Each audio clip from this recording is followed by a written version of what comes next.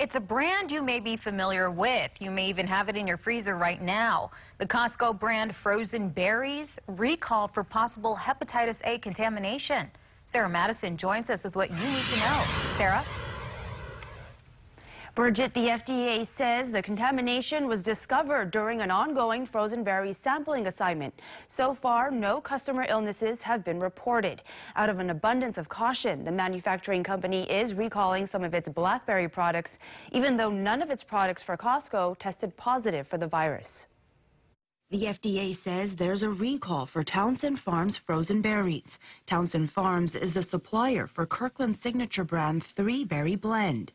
The product is sold by Costco here in Hawaii and has a best buy date between February 16th, 2020 and May 4th, 2020.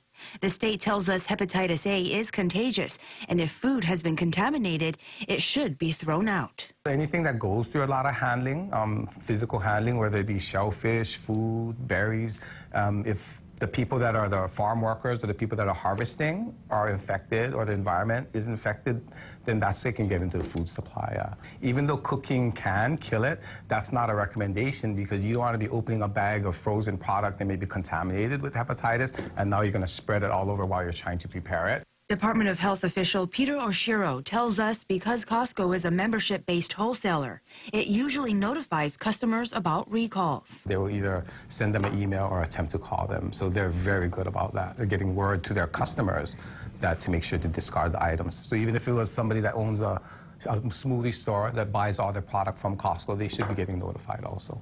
Hepatitis A is a liver disease that generally occurs within 15 to 50 days after exposure. Symptoms may include yellowing of the skin or eyes, dark urine, abdominal pain, nausea, and fatigue.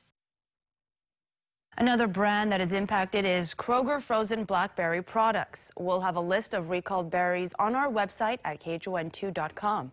Back to you, Howard.